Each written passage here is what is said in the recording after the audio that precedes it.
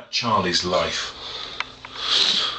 Fat Charlie was only ever fat for a handful of years, from shortly before the age of 10, which was when his mother announced to the world that if there was one thing she was over and done with, and if the gentleman in question had any argument with it, he could just stick it you know where, it was her marriage to that elderly goat that she had made the unfortunate mistake of marrying, and she would be leaving in the morning for somewhere a long way away, and he had better not try to follow, to the age of 14, when Fat Charlie grew a bit and exercised a little more. He was not fat. Truth to tell, he was not really even chubby, simply slightly soft-looking around the edges. But the name Fat Charlie clung to him, like chewing gum to the sole of a tennis shoe. He would introduce himself as Charles, or in writing as C. Nancy, but it was no use.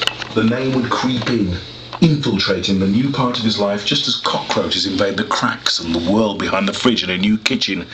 And like it or not, and he didn't, he would be Fat Charlie again.